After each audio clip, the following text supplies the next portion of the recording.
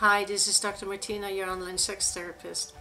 I think we can all agree that this pandemic that we are hopefully slowly stepping out of impacted the sex lives, the people's sex life all over the world. We were left alone. There was a lot of me time, a lot of reflecting on wellness, including sexual wellness, especially for single people. A lot of invert time, and all of that had an impact on the current dynamics of the sexual wellness market.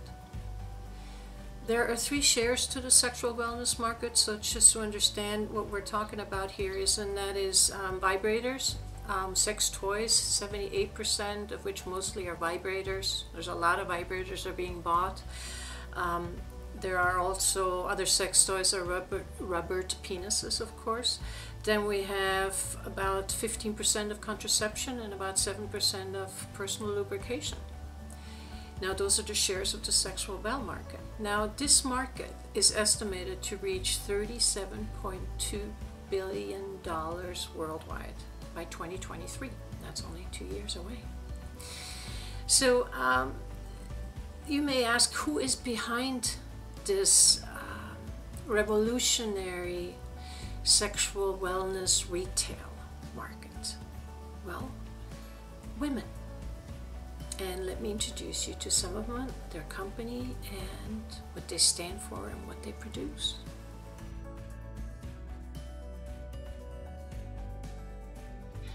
The Osé is the first product that Laura's company produced. It's a very exciting product. It is a massager because it doesn't vibrate. It offers a stroking motion which arouses the G-spot in the internal erogenous zone, and it offers an airflow technology that creates the sensation of stroking and sucking for the external stimulation with 10 intensity settings. This does sound exciting. I may have to get myself some one of those. I probably will.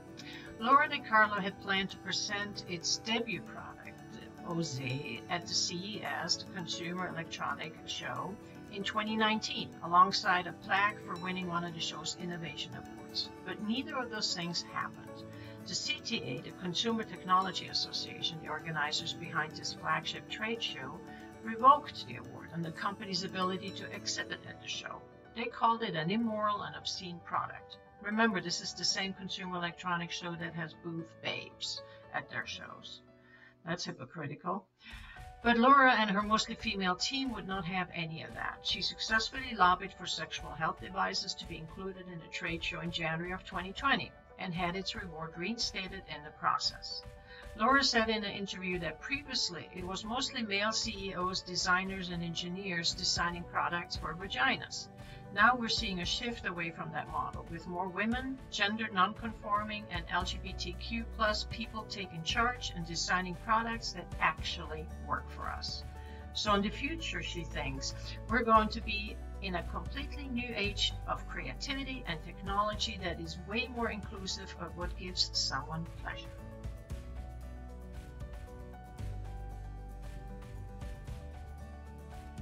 Two years ago, Heather Morrison, a marketing strategist, and her brother Andrew were talking about Andrew's dating experiences as a gay man with a disability when Heather made her startling discovery. Up until that point, she said she had not realized people living with similar disabilities to her brother couldn't self-pleasure.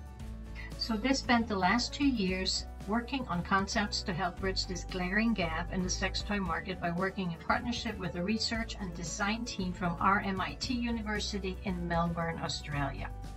Now, while their flagship Handy Joystick only just entered the prototyping phase in November 2020, it is set for pre-sale in August and then for market launch by the end of the year.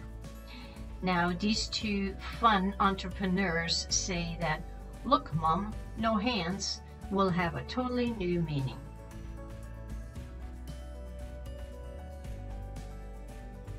Kenneth Moore is the founder of the company and creator of VDOM, a patent-pending app-connected wearable device. The technology implemented in the VDOM separates it from traditional strap-ons in the sense of being able to be comfortably worn for long periods of time.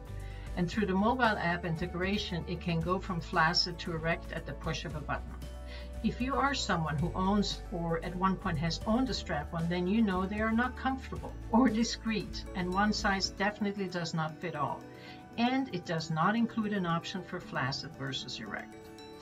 VDON was created with the LGBTQ plus community in mind and at the forefront. During the research and development process, Kindred Moore realized that this product would be equally needed for individuals with certain physical disabilities and individuals who suffer from erectile dysfunction.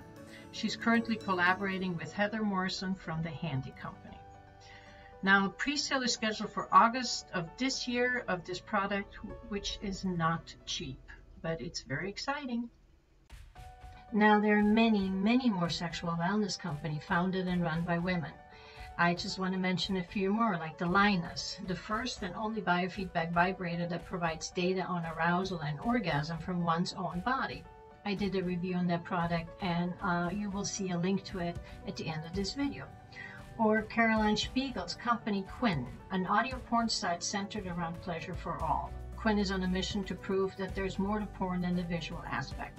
She created an app that offers different voices, accents, categories, and playlists that all centered on one of our arousal sources, audio. Or Cindy Gallup's company, Make Love Not Porn, which she launched in 2009 with a 4-minute TED Talk.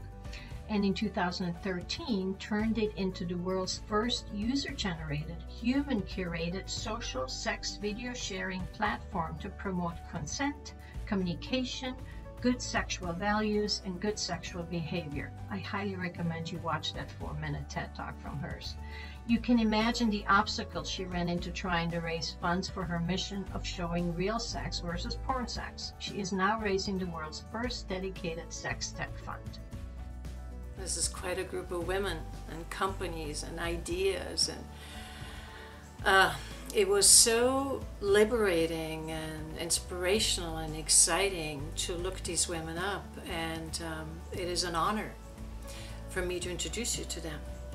And if you're one of these women who is taking her sexual wellness seriously at this point and wants to look into some products that could help her find her unique sexuality, then you know these women are in your corner.